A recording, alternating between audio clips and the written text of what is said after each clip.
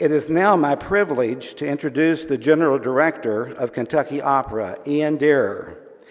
Director Dearer's love of opera began as a member of the children's chorus in Tosca for Charlotte Opera, now Opera Carolina.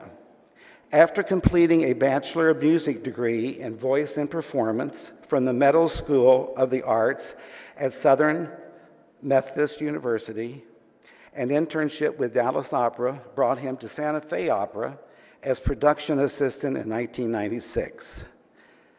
He also worked as a freelance assistant director and stage manager for Santa Fe Opera, Atlanta Opera, Opera Carolina, Opera Pacific, and Washington Opera, learning opera production from the ground up. Ian joined the staff of New York City Opera in 2004 as rehearsal and music coordinator. 2 years later, he moved to Lyric Opera of Chicago, starting as rehearsal administrator and moving up to director of production and head of the rehearsal department. He spent 8 seasons at the Lyric Opera of Chicago, with one summer as rehearsal director for Santa Fe Opera. Before becoming general director of Kentucky Opera, he was artistic administrator of the Dallas Opera. Now, if you would, please join me in welcoming Director Ian Dearer.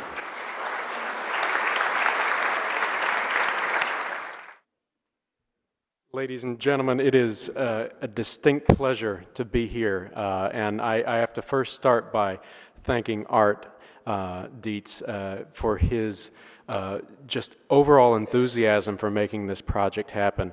I think you all know that this is the first in this series, and it's our inaugural series here at the Louisville Free Public Library, and I can't tell you how excited I am to be a part of this family. In fact, we are neighbors.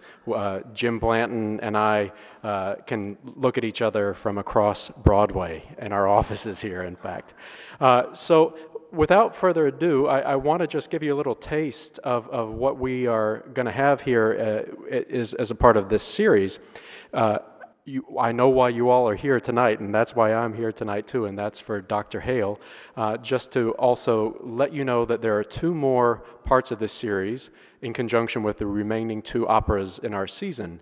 Dead Man Walking, an opera by Jake Heggie, with a story by Sister Helen Prejean.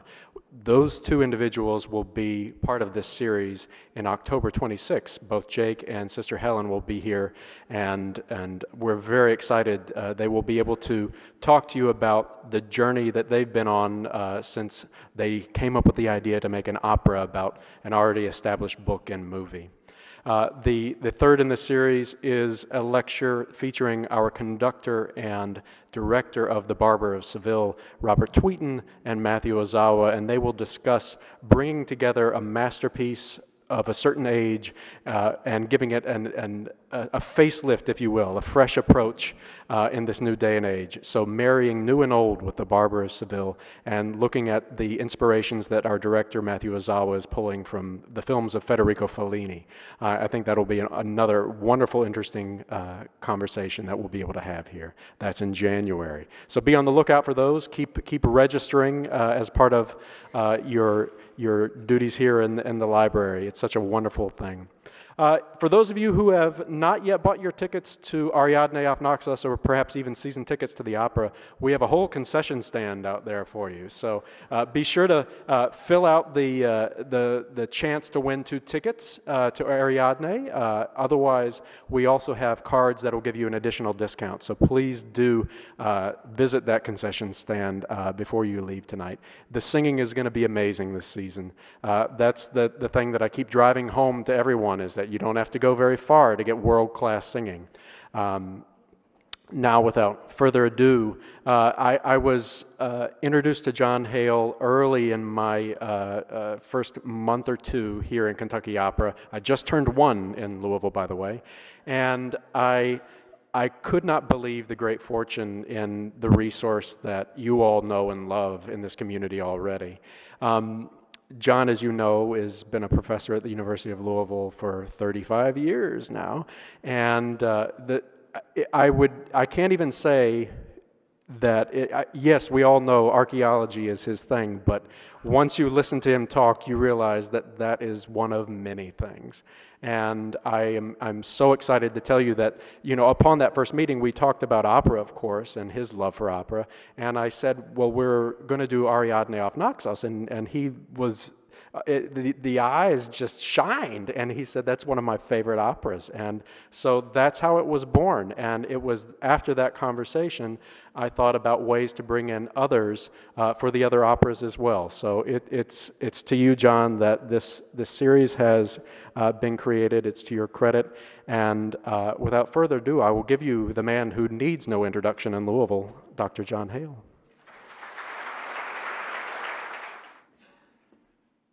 Thank you. It's wonderful to be here, and it's wonderful to be talking about Ariadne auf Naxos. You're looking at a photograph of one of my favorite spots in the world. It is the island of Naxos.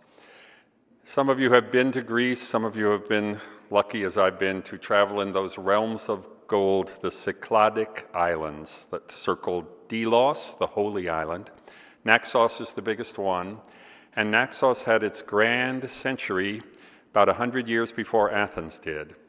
And through some cataclysm, many remarkable buildings were begun that were never finished. And that includes this great temple of Apollo. But I feel that there are temples to Apollo all over the Greek and Roman world. There's only one where all that's left is the door. And it's so evocative of passing out of our time and our world into another age and another life. I wouldn't want the rest of the temple to be completed. So it is our open door for spending some time looking at what I think is the most unusual opera ever written, an opera based on Greek myths, but based on something that is in this particular myth, the myth of Ariadne, that is in scarcely any other Greek myth, and that is the element of redemption. When all seems lost, when the world seems to have turned against you, when you are alone, when you are about to go under, in this myth, because our heroine has soldiered on, remained true to her ideals, the most dramatic rescue in the history of world mythology takes place. And I believe that that is what recommended it to Strauss for music. I think that's what recommends it to all of us today. Now, if you get away from that big door, you can see that it's like a symbolic gateway to the entire world of the Greek past. It's on a little offshore island from the main harbor at Naxos, and it just invites every visitor, come to me, and to gaze, to walk through it, to imagine it as a liminal space between our world and so many other worlds. And I think it makes it easy to understand Richard Strauss in choosing this myth of Ariadne, which takes place entirely on this magical island, how easy it was to feel this is the right place for magic to happen. Richard Strauss was a man who was very interested in Greek myths. We'll be looking at the list of those that he set to music in a moment. But he is someone who was born in the heart of the 19th century and lived right into the middle of the 20th. And he is someone who bridged that gap between the world of Beethoven and Brahms and the world of 20th century music. He, in operas like Elektra, used all of the extraordinary resources of the orchestra, of atonality, all of the modern things. But in Ariadne, in keeping with his archaeological theme, he looked back almost to Haydn and Mozart in places, to an ideal golden age world where everything is harmony. He lived long enough to have his portrait taken by the same sort of photographers who would have photographed Civil War folks over here in the USA, but at the same time to appear on a Time magazine cover in mid-20th century. Behind the public man was a man of very deep feeling. And I think we can see that not only in his face, but in his signature. I like looking at signatures. I am one of those people who believe that your signature is yourself, whether you want it to be or not. I don't know a more extraordinary signature than this. He very deliberately breaks connections where they ought to be, and very stubbornly connects things that shouldn't be connected at all, like the first and last name. And if anybody in this room would have guessed that the first letter of his first name is R and the last name begins with the letter S, I'll buy you dinner. It's a mark of a complex person. There are childlike simplicity elements in the character, as you can see in the way AUSS tails off, the way he must have written it at school when he was 10. But other things have intruded. And Ariadne is just one of many operas where this man who straddled two worlds makes magic happen. So we're going to be spending some time trying to get into his head, trying to understand this world of musical drama that he created. And we're also going to get back to the myths that made this magical to him. He belonged to an era with people like Freud and others where the Greek myths were paradigms of human experience. Everybody in the English and German and French-speaking world grew up knowing those myths. They were a common language. And contemporaries of his, Freud, we will pay a salute to, let's go ahead and pay our salute to Freud. I don't think you probably knew that Freud's ashes, by his request, were interred in a Greek vase. That's the vase, that's where his ashes are, and that's the way he wanted it to be. He felt that the Greeks, from whom he borrowed terms like the Oedipus complex for that king of Thebes, who without knowing it killed his father and married his mother, that the Greeks had the secret to the idea of archetypes, that their myths got beyond individuals and the accidents of history into the true eternal verities of our human existence.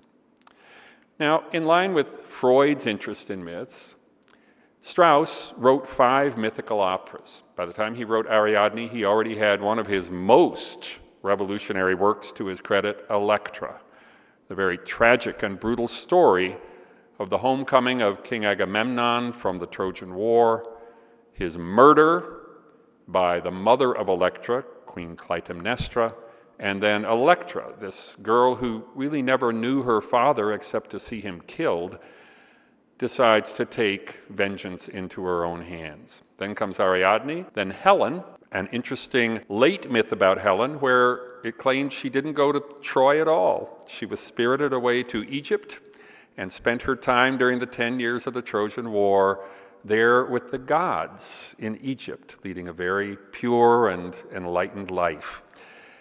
We go on to another heroine, Daphne. This is another transformation. Daphne means laurel. And Daphne was pursued by Apollo. And in order to save herself from being taken by Apollo sexually, she asked that she be transformed into a tree. Her father was a river, and he was nearby, and rivers can apparently do these things when they are gods, so she was transformed into laurels.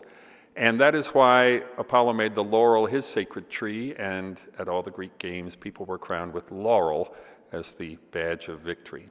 And finally, another love with a queen and a god, Danae, was lusted after by none other than Zeus, who came to her in a shower of gold because she wouldn't accept him in any other way. So these operas, which span almost, a little over 30 years, are at the core of Strauss's work. If you're looking for the big famous opera, that's Der Rosenkavalier, and that's a salute to Mozart and his time, and one of the most popular operas in the repertoire. None of this would have been possible in terms of opera without somebody to write the words. And Strauss had the incredible good fortune to meet one of the greatest poetically minded and dramatically charged librettists, writers of the book for an opera, in the whole history of this art form. His name was Hugo von Hofmannsthal. As you can see, he's a full generation younger than Strauss. But they saw eye to eye and they collaborated again and again on great works like Ariadne auf Naxos. This is the first edition, and you can see that emblem of what Ariadne is all about in the sweeping drawing on the cover. A lonely figure on a rock far out at sea, the clouds and the wind sweeping by, no human company. This is Ariadne. Now, Strauss was not only lucky in his librettist, he was lucky to know one of the most powerful, dramatic singers of any time, Maria Jeritza, Jeritza. And she was his Ariadne, and here he is rehearsing with her. And she may look like she's ready to do the dishes here. She was a very practical person. But once she is in her robes as a princess of the island of Crete, the appearance matched the voice. She was like a force of nature. And when you hear the music that he wrote for Ariadne, if you can imagine one of Wagner's heroines, one of those Valkyries, turned into the most thoughtful, feeling, yearning person. So they've got the command of a goddess, but somehow this emotional core that gods are denied. You've got what he wrote into Ariadne, and from all that we can tell from people who heard her sing, he had in her the perfect interpreter. He carried Ariadne forward to just a few years before his death, continually participating in new productions. Here he is teaching it to a great conductor named Bruno Walter, who was very important during my lifetime. And I hadn't realized that he had been able to learn all about Strauss directly from Strauss himself when he would take the baton and start writing about it, start conducting. Now, I want you to know about the opera because we're not really going to mention it again. We are going back into deep time. We're going into the mythical world. We are going to try to find what Ariadne meant to all these people. We will get a little glimpse of the staging of Ariadne in just a moment, but our main focus is the myth itself. Why did it exert this magical power over this great composer, Richard Strauss, this great writer, young Hugo von Hofmannsthal, to create this masterpiece? And what they brought to it that wasn't in the original Greek myth, and in fact is not in any Greek myth, is a counterpoint. Counterpoint in music means that there's at least two themes going on at once. And in combination, they are both distinct, but they make harmony for each other. You can do simple counterpoint every time you sing row, row, row the boat with somebody else. The counterpoint here is between comedy and the heroic myth. It's still not clear to me where this idea came from, and I don't know why it works, but it does. But when you see Ariadne, you're seeing it in a special frame. The pretense is that you're at a house, a noble house in the 18th century, and a troupe of very serious singing actors, a prima donna and her troupe, are about to put on Ariadne auf Naxos. You'll actually meet the composer in Act 1 who's trying to finish Ariadne auf Naxos. He's a sort of Mozart clone, plays a very important role. But they find out to their chagrin that they have a real lowlife of a patron. He's a nouveau riche who wasn't brought up to know what's proper, and he's hired two troupes for the evening, a Commedia dell'arte group of clowns, and the serious opera. Well, it turns out that dinner runs late, and the fireworks after dinner cannot be pushed back. So his major domo comes in at the end of Act 1 to inform the two troupes who've been bickering and battling, you're going to have to present your work simultaneously. So that's what you get in the second half of Ariadne auf Naxos, are the serious mythological tale of Ariadne played in counterpoint to the comedies of these clowns. Here is our cast of harlequins and a principal lady clown named Zerbinetta. And it is with these that Ariadne has to share her island. She does not, in fact, interact with them. She makes sure of that, but the music does. The music flows in and out. Why it should be that this injection of slapstick makes the potential tragedy of her story and the ultimate heroic end so much more moving, I don't know. It's one of those mysteries of art that this vision that those two geniuses had has turned into a unique work in the entire world of creation. And certainly, Ariadne is a role that has, however close it gets to those clowns, inspired some of the greatest of all sopranos to some of their greatest singing. This is Leontine Price. as Ariadne. And I have to believe that part of what made Leontine Price so moved by this role is that theme of redemption, of a life that seems lost, but through a seeming miracle is found again. So let's return to our doorway and let's get to know Naxos and the myths behind this extraordinary work that inspired both Strauss and von Hofmannsthal. We're back at our doorway, the doorway that never led to a temple, it just leads to wider spaces of the world. And Naxos itself is kind of a central place. All those green islands there are the Cyclades or Cyclades, that's like in bicycle.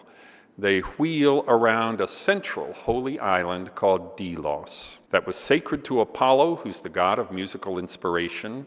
Nobody was allowed to live on Delos.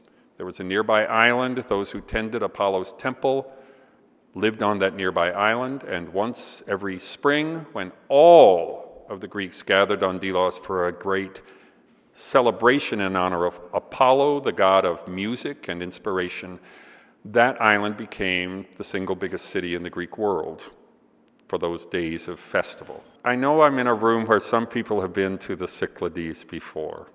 And my urging is that all of you who haven't been, once you've seen Ariadne, get in touch with your travel agent and try to get there. I don't know any place on earth that has quite the magic of the Cyclades. You can see scenes like this, these crystalline waters, these distant beaches, the rough rocks of the islands rising up out of the sea throughout this huge archipelago, this circle of islands.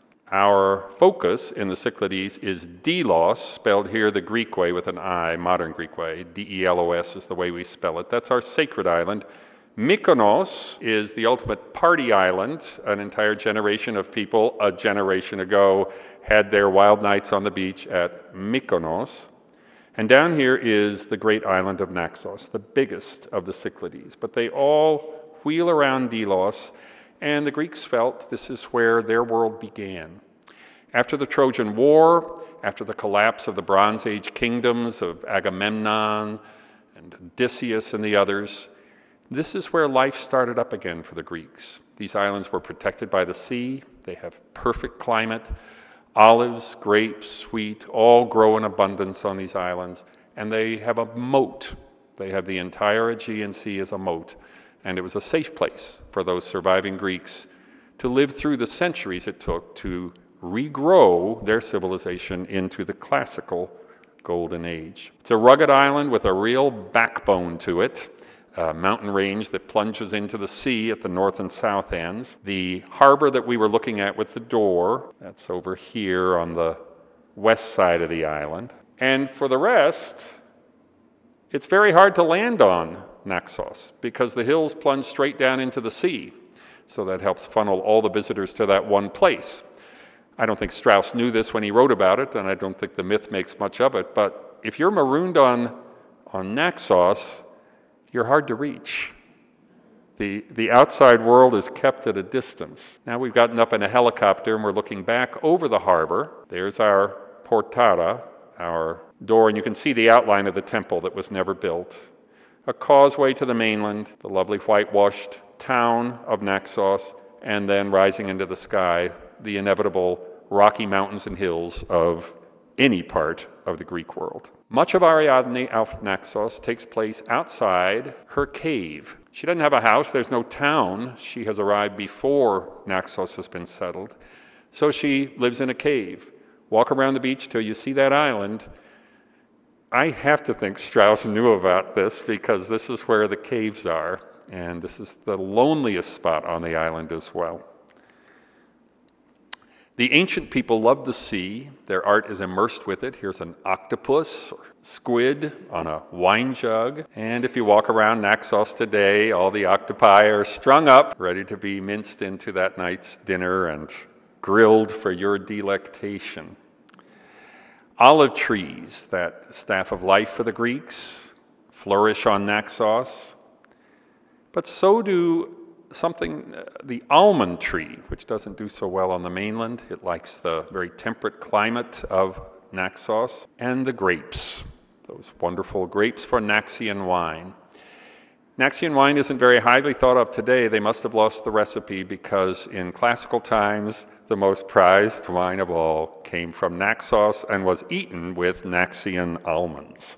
You can see not only from the abandoned temple with only the door standing, but from gigantic statues all over the island that something terrible happened. That there was a day when they just couldn't go on with these projects. If this had been finished, this would have been one of the largest freestanding stone statues in the entire Greek world. You can see his feet down at this end, the arm reaching forward, the head. We don't even know who the statue was supposed to represent because it was abandoned when it was just roughed out. Here's another one still in place. This is one of the heroes of Ariadne auf Naxos. This is the god Dionysus, or Bacchus. I was taught when I was in school, Dionysus is Greek, Bacchus is Latin. It's true Bacchus is Latin, but the Greeks all used that same term. So he's a god with two names. And Euripides' great Greek tragedy called the Bacchae is about the women who worship the god of wine, the god of altered states, as I like to think of them. Because Dionysus is also the god of actors. And in Greece, when you're an actor, you put on a mask and you pretend to be somebody else.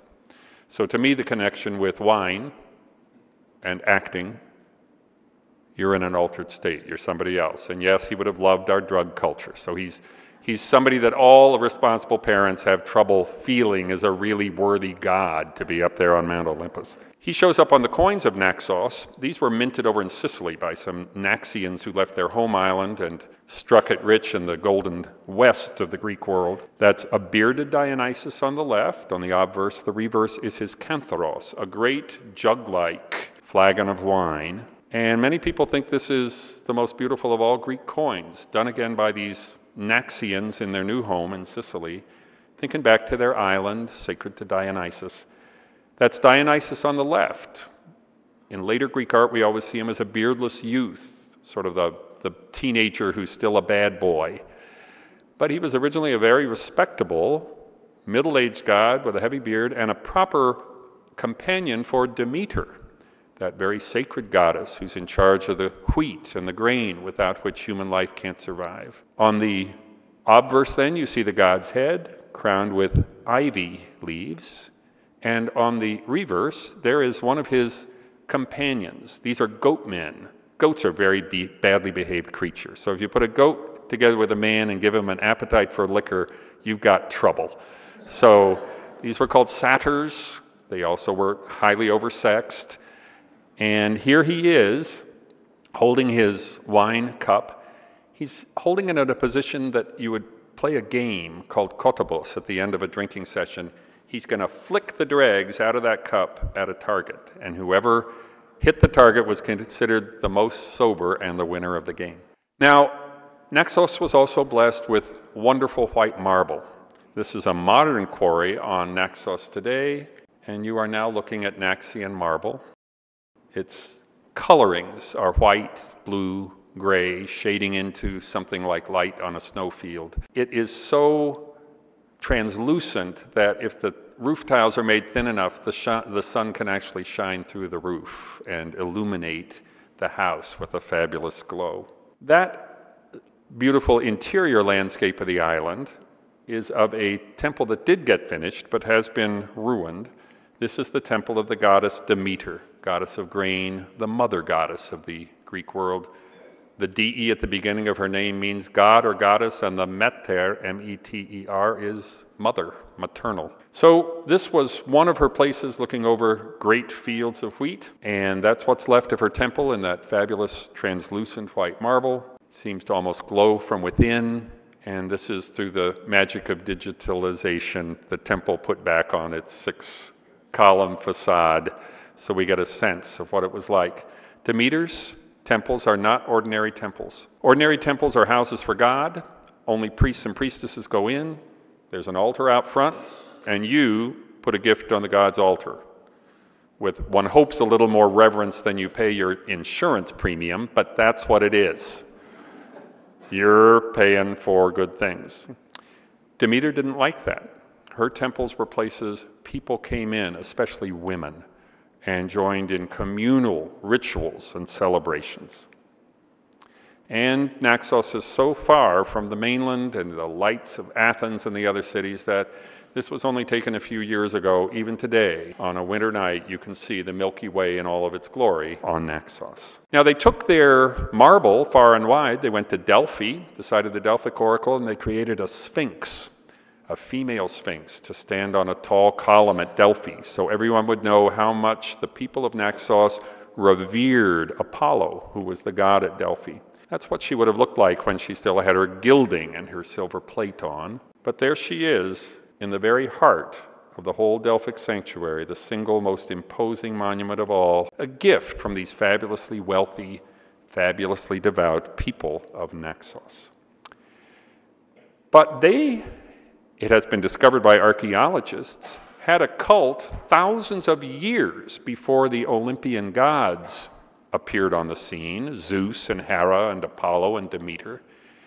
They worshipped a goddess that we call the Great Mother because we do not know her name. But she dates to a time when farmers began to appear on the scene, and Zeus and the other sky gods of weather somehow seemed less important than Mother Earth herself. And for a brief period, and it happens all over the world in places where people turn to agriculture, the first new agricultural religions center around female deities, mother goddesses, Mother Earth herself. That's Naxian marble put to a different use, to create one of these figures that are called Venus figures. The 19th century called them that because you see the sexual parts. It's probably much more accurate to think of them as mother goddesses. Greeks did not have our hang-ups with nakedness, but we have an extraordinary series of these from Naxos. And given that Ariadne is going to turn out to be a very empowered female mythological figure, given that by the end she will have become a consort of a god, and actually her crown will be a constellation, it seems appropriate that her island Naxos should have been a place that early on put female mystical sacred power at the top. There you see the elements of most of these Venus figurines, not just from Naxos, but all over the Greek world. Extraordinary stylization and simplification, and yet in unexpected places, lots of detail. The sculptor wanted you darn well to know she had 10 toes, and they're all there. That triangle is her pubic area, the slit for the vagina. She's a mother. Mothers must be sexually fecund and productive of new life. The breasts are also emphasized. And then there's that strange thing, the crossing of the arms under the breast. For us, this is a sign of boredom, impatience, reserving judgment. I'm seeing some out there right now. Whatever it meant to them, it didn't mean any of those things. This is one of those secret mysteries of the past that we don't know what the Rosetta Stone would be to explain why do these mother figures so often have their hands folded that way. Here, the abstraction has gotten to the point where if you hadn't seen some before, you might not be sure that was a human figure. They are millennia ahead of their time when it comes to not caring if the thing looks like the physical object or not. And they wouldn't have said it's art. They would have said it's a sacred thing. It's the goddess. Front and back, she almost looks cold here. Only on Naxos, which makes it seem this may be the center of her cult, which goes all over the Greek world, do we find the mother goddess enthroned. She is on a chair, a throne. She still has her arms in that very characteristic folded position, and she is receiving worshipers like us. She is supreme and above ordinary things of human life. Her stylization transcends ordinary human emotions. She's something eternal, and she belongs to this special world of Ariadne's island, Naxos. So we are looking at a Cycladic figurine from Naxos, goes all the way back to the Bronze Age. She may be a priestess, she may be a queen, she may be a goddess herself, or a woman, a mortal woman, playing all of those roles. Now in time, that old religion of Naxos went away, and its place was taken by a new faith that is still there in Greece, the faith of Christianity. But when you see those whitewashed churches of Naxos hanging up there on their cliffs, you feel that some of that old aesthetic of the simplicity, of the shining, blinding light and whiteness carried over from their pre-Christian world into their churches today. Certainly churches give you stories of redemption. The whole Christian faith is a story about redemption. But those Greek myths, Homer, all of the Greek tradition, redemption's almost unknown. So when I look at these Naxian churches, I feel like this is a place where there was a pre-echo of the world that we have gotten to know through our religions. Now, when the Romans came to Naxos, they built big country houses and they had beautiful mosaics. And they liked to put myths on the mosaics. This is a myth in Naxos, and it's the myth that goes back to Ariadne's grandmother and how she got to be on Crete. This is the myth of Europa and the bull. Europa is very sketchily represented below the navel, but the bull is very clear, and he is Zeus in mortal disguise. He's picked yet another target among the living females of the earth, and for Europa, he has carried her away on his back. She was a princess of the city of Tyre. Tyre and Sidon and Byblus are cities of the Canaanites we call Phoenicians, way off in what is today Lebanon. They were great seafarers, wealthy kings. Europa, at that time, that was just her name. She's going to give her name to the continent of Europe. She was playing with friends down by the seashore. Zeus saw her and lusted after her. So he turned himself into a big, beautiful white bull, and he came up out of the sea. And all the other girls ran away, but Europa, well, she's a princess. She's the daughter of kings. She meets the bull on his own ground, and the bull kneels down, and she climbs right on his back, and he wades out into the sea and swims away with her.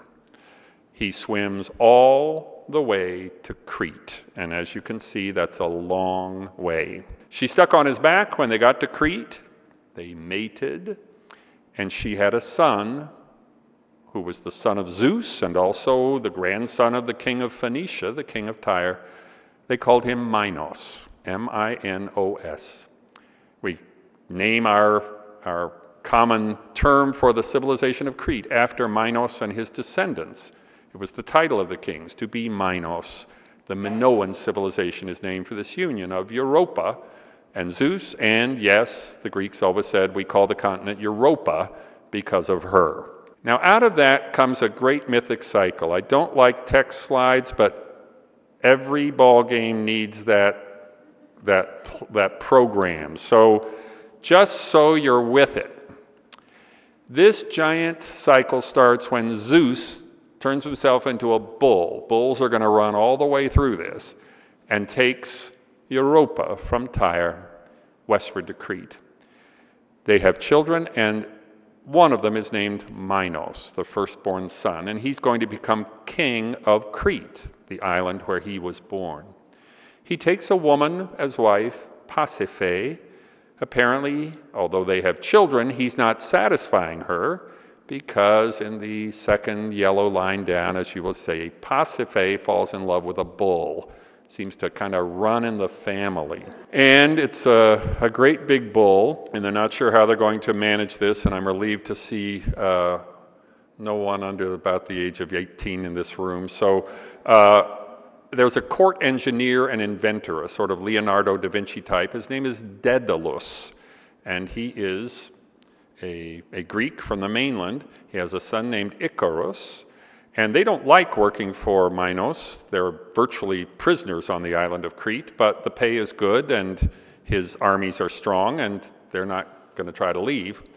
To stick with them and give you the rest of the myth of Daedalus, they ultimately fashion wings of feathers and wax, and they fly away. They fly away to Sicily.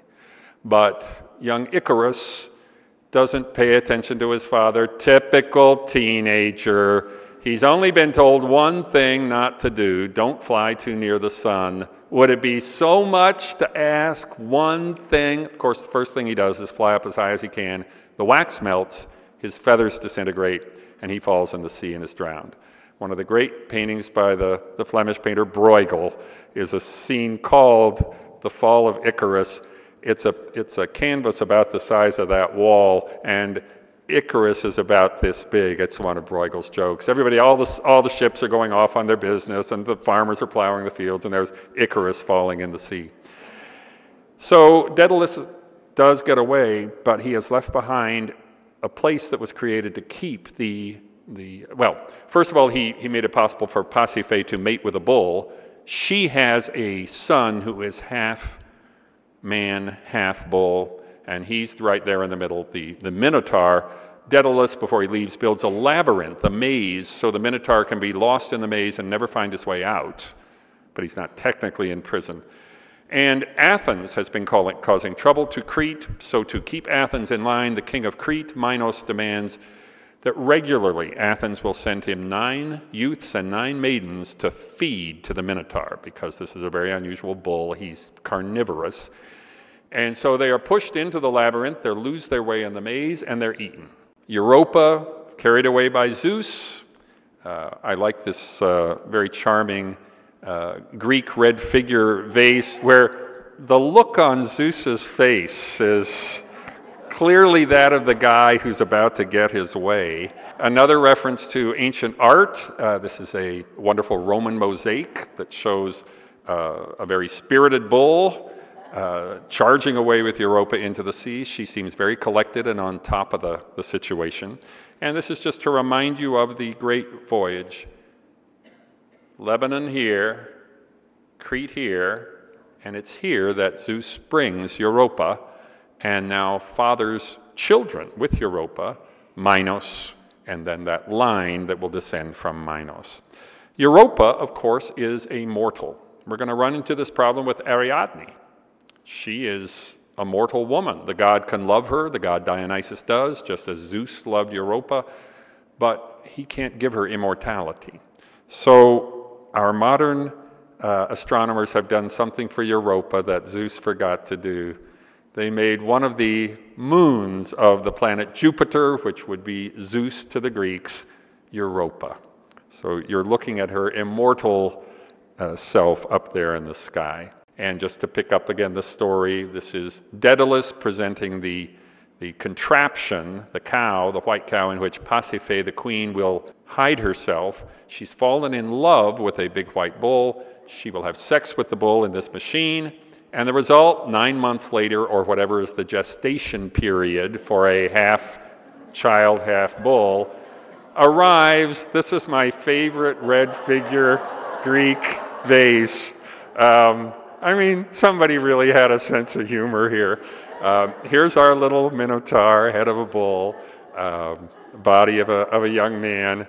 Not really very fearsome, but of course he's still just a kid. Modern artists have gotten at the Minotaur. This next one is one of many you can find in galleries that emphasize the fearsomeness of this beast, this carnivorous man now with the head of a bull, who must have the flesh of his fellow mortals if he's to survive.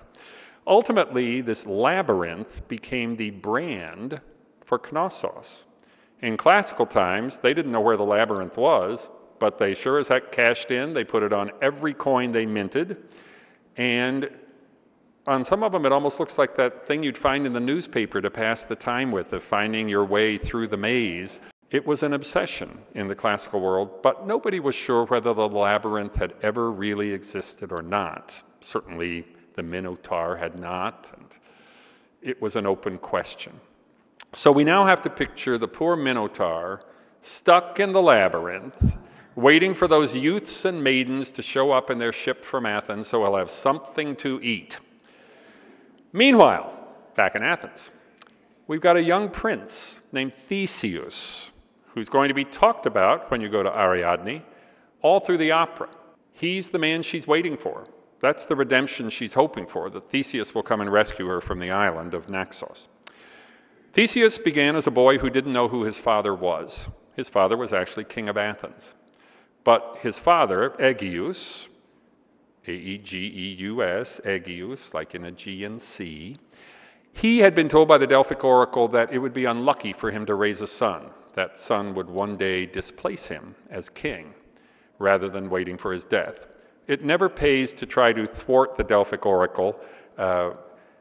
Aegeus left the baby boy with this woman across the sea from Athens in the Peloponnese at Troezen. He was brought up not knowing who he was, but when he came of age, his mother showed him a heavy stone. Underneath was a sword and a pair of sandals. And his father had left those there for his son and said, when he's strong enough to lift the stone, he's strong enough to put these on and join me in Athens.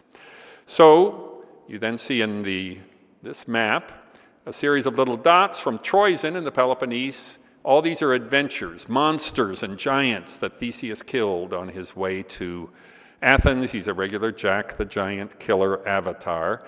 And when he gets to Athens, he's able to prove he is the rightful son of the king and should be the next king. Well, he's present in Athens when the ship arrives from Crete, demanding the 9 Athenian maidens and the 9 Athenian men for the Minotaur. And he asks his father to let him go. None of them have ever come back in the past. They've all been fed into the labyrinth and devoured. Theseus is convinced that he can break this curse and kill the Minotaur. And for those episodes, I want to switch to an extraordinary work in the Metropolitan Museum of Art. There was somebody in the Roman world that loved this myth of Theseus and Ariadne, maybe because it is a myth of redemption. And on their sarcophagus, that's the sarcophagus lengthways running across the top and the 2 ends on either side of the text, this Roman had the artist carve all the scenes from the story of Theseus and Ariadne and the Minotaur. So let's look at these wonderful Roman pictures close up. There are a lot of images, ancient and modern, that show Theseus meeting Ariadne outside the door to the labyrinth. She's holding in her left hand a ball of twine or yarn, a thread. The ancient name for that is a clew, C-L-E-W. If you read enough Hornblower and Aubrey and Maturin stories, they come to points where they clew up the braces, and that's to haul on the lines, because that's an old name for a rope or twine. In her right hand, she's offering the end to him and explaining, tie it to the door. You will always be able to find your way out. I like the way the artist has made Theseus not look like a heroic young youth, but I don't know, traveling salesman, something. A guy on the make, a guy who's with this right from the word go. Now, labyrinth is a genuine Cretan word. The Minoan language has not been deciphered yet or translated, and it's written in a script called Linear A. We can't read that. But it is known that certain place names had Minoan terms in them. Labrys is a double axe, and all over sites on Crete, the Bronze Age sites associated with the real King Minos, you see this branding, this double axe as a symbol. So he goes into the labyrinth. She's given him the thread. She also gave him a sword. She's prepared even if he's not. And the Roman world loved to create mazes like we have in our daily newspapers, so people could thread their way around the garden plot or the patio on a maze. These labyrinths show up all over the Roman world. Here they've given you a little clue because there's Theseus inside the maze smiting with a club the poor Minotaur, and you can see that would take a long time to get out of if you didn't have your thread. More scenes there. The ship that is going to carry Theseus and Ariadne away is at the top. So there's our Theseus and Minotaur in that Roman maze. Here's another one, a little more graphic, where the cudgel is pounding the poor Minotaur to death. I'm not sure it even looks like a fair fight in this one. And again, a personal favorite, suffocating the poor Minotaur. What is going on here? But he's got the sword ready to kill him, and he's going to dispatch the Minotaur and end the Athenian servitude to Crete. Here we're back to our Roman sarcophagus. He's just beaten the Minotaur, who's not much bigger than he is. So Theseus then makes a run for the harbor, scoops up Ariadne en route, gets back to the ship, rams the vessels of the king of Crete, so they will be unseaworthy and can't follow him, and heads north. He heads north to this island of Naxos, where we've spent some time and we know where he's going. They land on Naxos. It's been a long voyage. Ariadne goes to sleep. Athena appears to Theseus. Athena is the goddess of Athens. He's the heir apparent to the Athenian throne. He's needed at home. Enough of this pagan princess. Get a move on. And so, without waiting to say goodbye, he leaves. He leaves her sleeping. Now that thing with the arm draped over the head of the sleeping woman, that's the little iconographic clue. You're looking at Ariadne. They recently found a Roman site. There was a female with the arm over the head. They didn't need a label. Ariadne, many centuries after her own adventure, still an emblem of patient waiting. Now, Theseus paid a terrible price for his haste to get home. This is where he's headed for, Cape Sunio, at the tip of Attica, the land of Athens. I know some of you have been there. There's a great temple of Poseidon there now. But sheer cliffs plunge into the Aegean Sea. Aegeus, the king, had told Theseus before he left, "You are going with the traditional black sail that we always put on the ship that carries our youths and maidens to the labyrinth. If you survive, against all odds, please take down that black sail. I will be watching every day." So, in a beautiful illustration from a child's version of this story, there was Aegeus up there on the cliff, and there came Theseus' ship. And so much had happened, and perhaps he was still thinking about Ariadne. He forgot to change the sail. And that was fatal. The Aegean got its name from this. It means the Sea of King Aegeus, because he jumped from that great height, as he said he would, killed himself in the sea rather than face life, knowing he had sent his son to his death. And Theseus became king of Athens in his father's place. Now, back on Naxos, this is another Roman fresco. They really like this story. As I said, it's the only redemptive one. It's like a happy ending where you don't expect one. She's crying, and she's being comforted by the only beings that live on the island, who are wood nymphs and water nymphs. They're going to show up in the opera if you see them. They are the commentators on Ariadne's loneliness during the first part of the opera. So we got to go to another sarcophagus to get the Roman visual version of the rest of the story. Dionysus, this new god. He has a mortal mother. Semele is her name.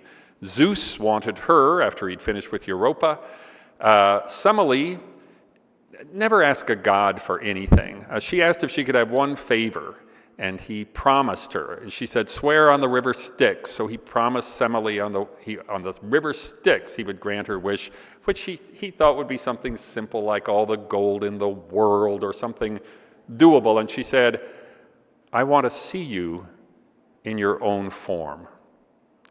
Now, gods don't present themselves to mortals in their own form, and he tried to talk her out of it, but he'd sworn by the river Styx, and when he showed her his true godly self, she was incinerated.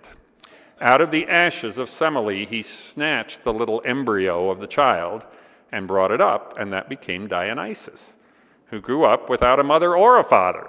He was raised not quite by wolves, but by the wild folk that live in the countryside, and as I said, became the god of altered states. That's him in the middle with the arm of a boon companion draped around his shoulders, the god traveling the world, spreading the cult of wine. And here is the close-up. He's over on the left now, and he's looking down, and there's Ariadne, the arm over her head.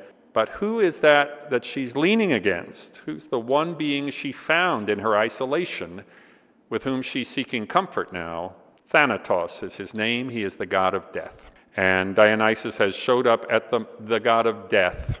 And our Ariadne in the opera will call on death many times. So he has come and is trying to give her the release that she longs for.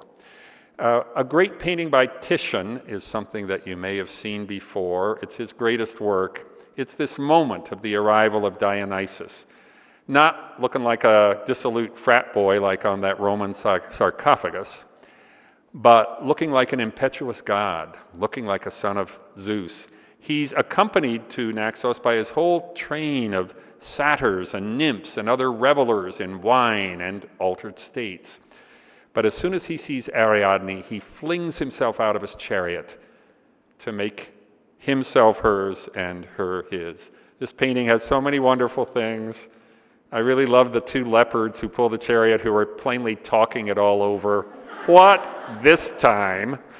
And then Titian's most original signature for any of his paintings is he takes one of the great drinking cups that's fallen off Dionysus' chariot and has written Tiziano's, Titian, this belongs to me on the cup. Ariadne is, as you can see, making good. Artists, the Greek world, the Roman world, the Renaissance, our own time, are drawn to Ariadne in a way that might not have seemed anticipated from this passive being that she seemed to be once she got on the island, just drooping away there. Here to show her now as the sort of queen of the court of Dionysus in her white, untanned, princess-like state.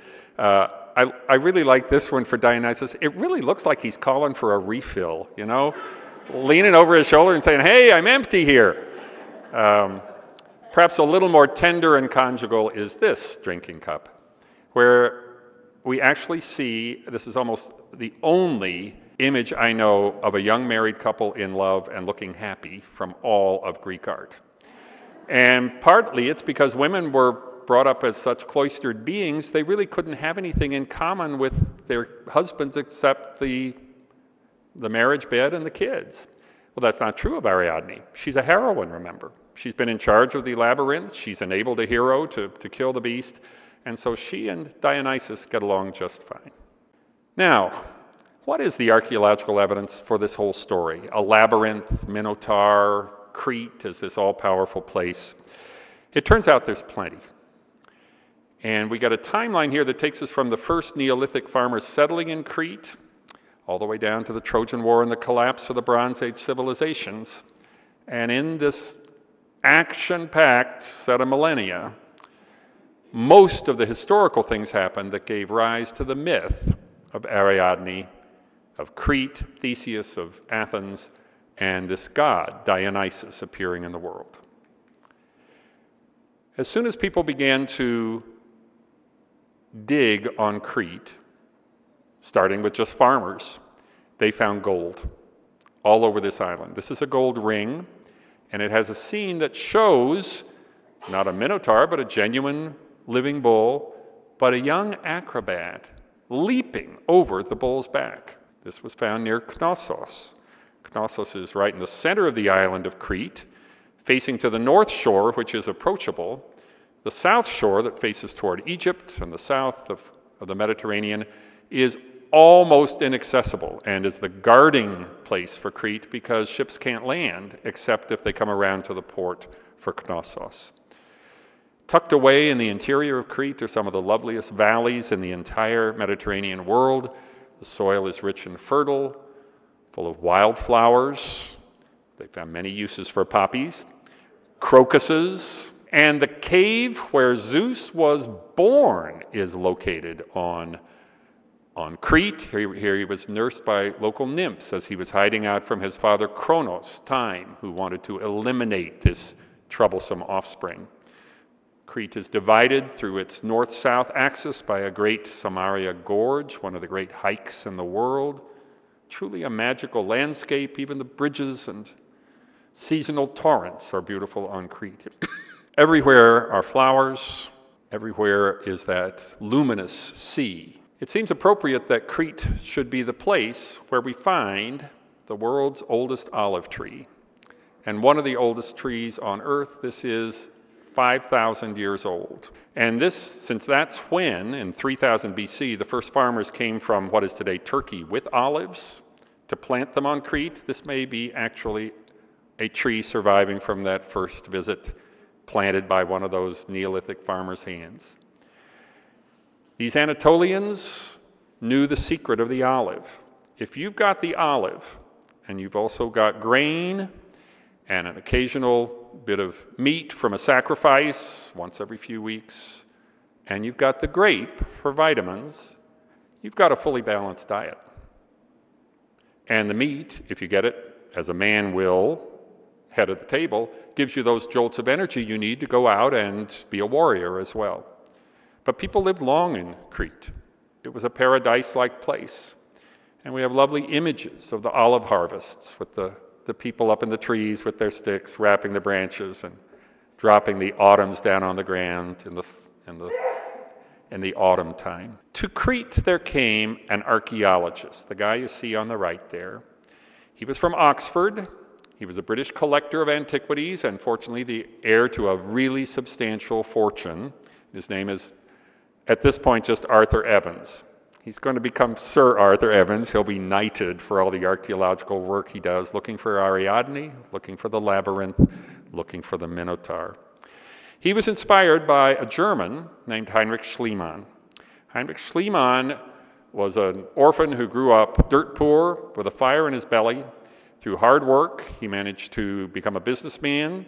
He managed to corner the world market on a number of different minerals and became a man so rich that he was able to travel the world and devote the rest of his life to archaeology. He married a Greek girl, 17 years old, Sophia, wisdom is her name, Sophia Schliemann she became, and together they tackled places like Troy. And that was the inspiration that Sir Arthur Evans needed because he had read Greek myths when he was a kid and was told, they're just myths. They're just stories.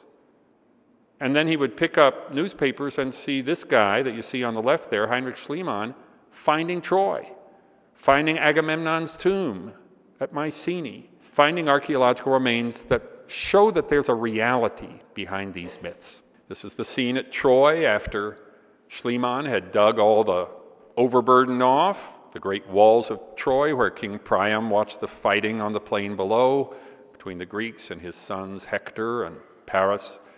And Homer had always said Troy was golden. We now know that this is 1,000 years earlier than the Troy of the Trojan War, but deep down in the mound there was an earlier Troy filled with gold. And that's Sophia Schliemann, Heinrich's wife, draped in the gold of Troy. We probably wouldn't do that today, in one of the most famous archaeological images of the 19th century. So inspired by this idea, Sir Arthur Evans, who was interested in Crete and believed there had to be some historical kernel of truth behind the idea of a Minos who ruled Athens and the other Greek cities from this island, behind the importance of bulls, behind a woman named Ariadne, he managed to get the permit to excavate at Knossos. The name had never been forgotten, and that was the name of the palace where Ariadne had lived. He got the permit by buying the site. So it pays to be the heir to a fortune if you want to be a lucky 19th century archaeologist. Here he is as a young man at the time he first went to Crete. There he is as the great old hero of Bronze Age excavation, holding one of the bull's heads that he found at Crete. But he is the one responsible for unearthing the Bronze Age civilizations that lie behind the Ariadne myth. The Minotaur turns out to have been a myth. There was no half-man, half-bull, but bulls were everywhere. Clearly, this was a place where young people, at first when he saw this fresco, he thought the bull was trying to kill them. Maybe that's in the bull's mind, but they are clearly athletes dancing with the bull. He worked his way down through the layers of Knossos and ultimately had the whole thing cleared off right down to its pavements.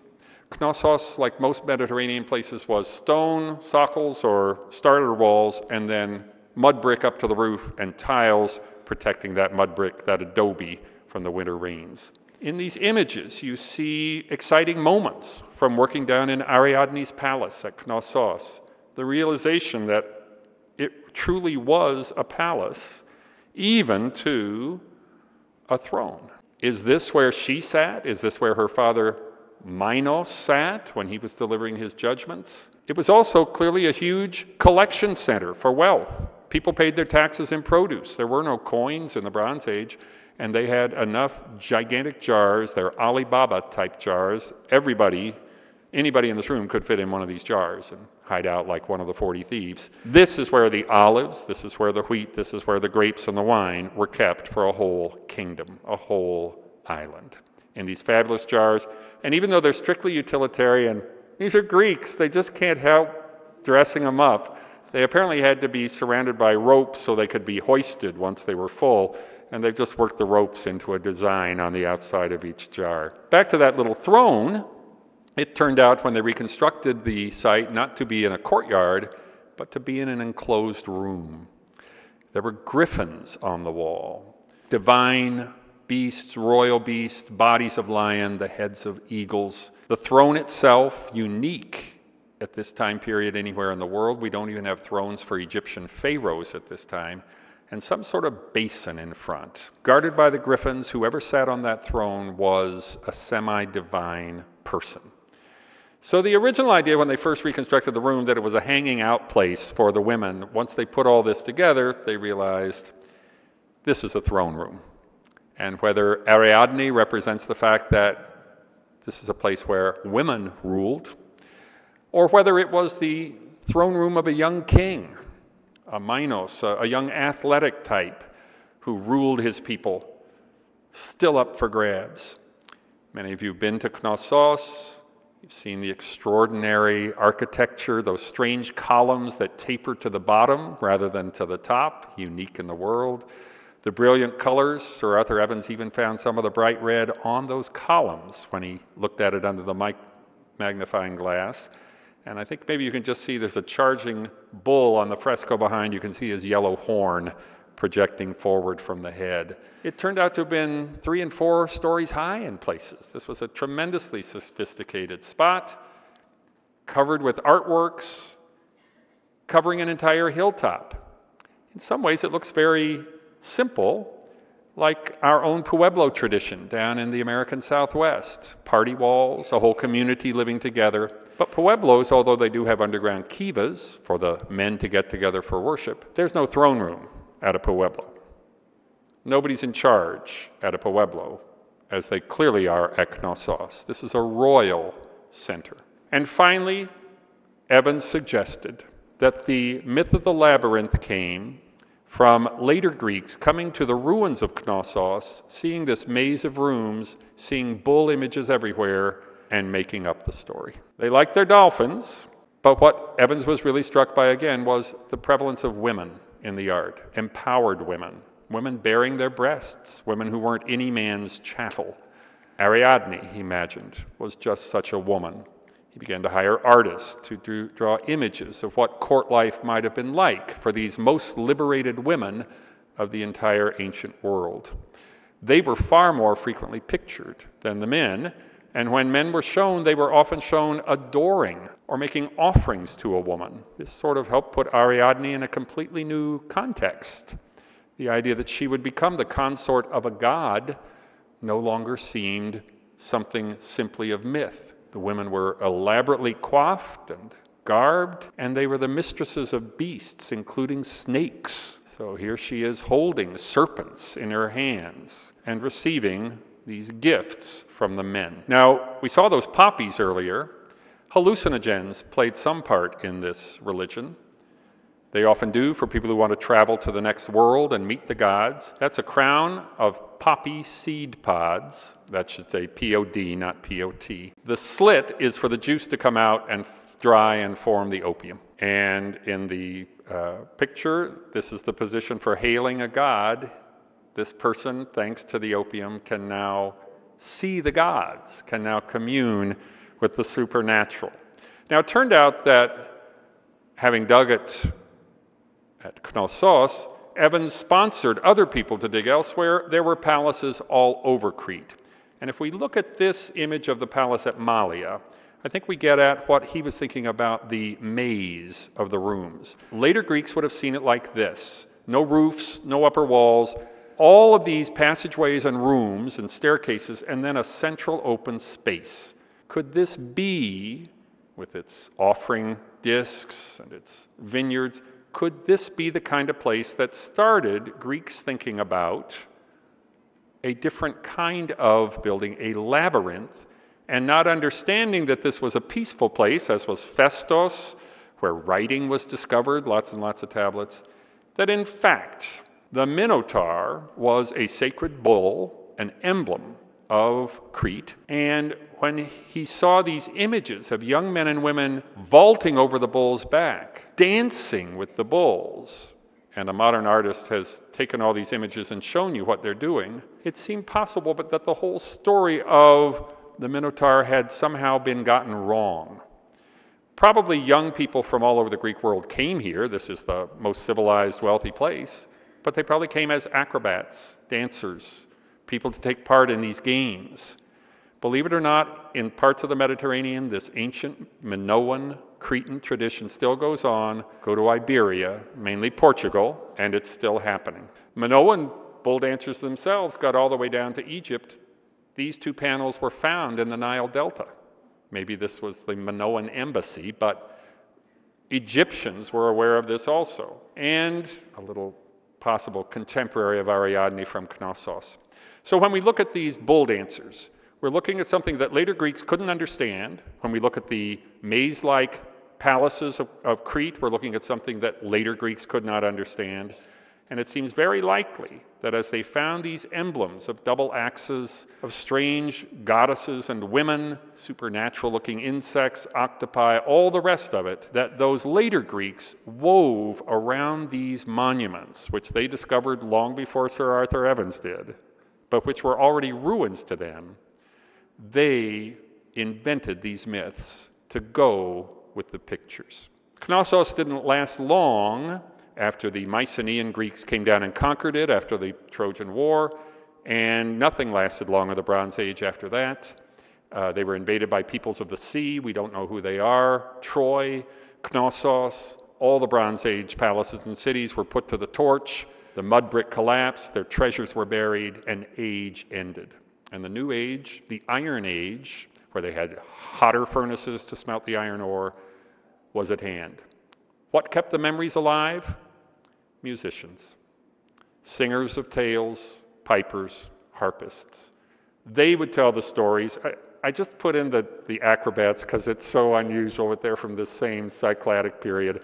They would harp away, and out of their tradition grew the man we call Homer, the fellow who put the story of the Iliad and the Odyssey, the Trojan War, the adventures of Odysseus and the other kings coming home, put them into verse, put them into song, and then traveled the Greek world, reminding all the Greeks, there were people here before you. There was another world before this one, and thus the Trojan War, Crete, all of that foreworld was remembered. I want to end with that wonderful Titian painting. Here he is, young Bacchus, hurling himself out of his chariot at the first strong emotion for another being that he's ever felt, Ariadne dodging away. There's a constellation that has just been created by him in the sky above her.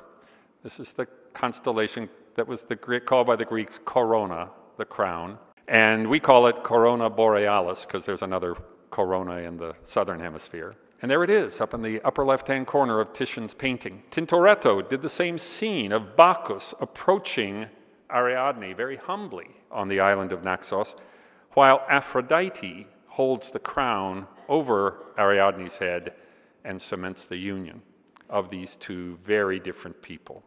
So you can go out any night and see it yourself. Her constellation, it's very close to the Big Dipper, very close to the dog star Corona, the crown of Ariadne. It is obligatory in archaeological presentations to end with a sunset. We are going back to our starting point on Naxos, where all this magical story began, and we are now looking through that doorway to nowhere and seeing it as in fact a doorway to somewhere. It is a doorway to memories of adventures on this magical sea that stretch back thousands of years, but in which each one of us can still have a chance to play a part. Thank you.